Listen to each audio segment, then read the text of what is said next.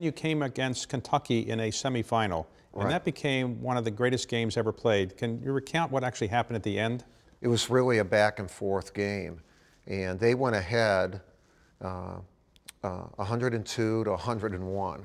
And so our guys called a timeout with 2.1 seconds, and we're down by a point. And when all the guys came in, I think the very first thing a leader has to show is that show strength.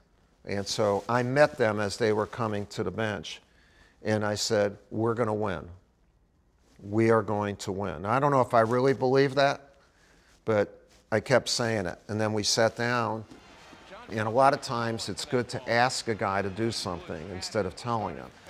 So Grant Hill, I said, can you throw the ball 75 feet?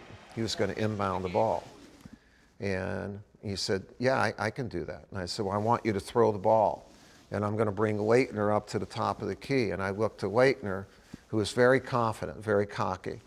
And I said, can you catch it? And he said, Coach, if Grant throws a good pass, I'll catch the ball. Okay. And I said, well, he throws it, you catch it, and I'm going to have two guys run this way. If you don't have a shot, hit one of them, and let's see what happens. So he threw it. Leitner caught it.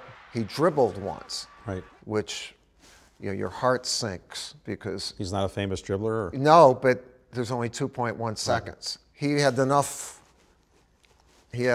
courage and knowledge where he put it in, and then he shot the ball, and it went in. There's the pass to Leitner. Puts it up. Yes!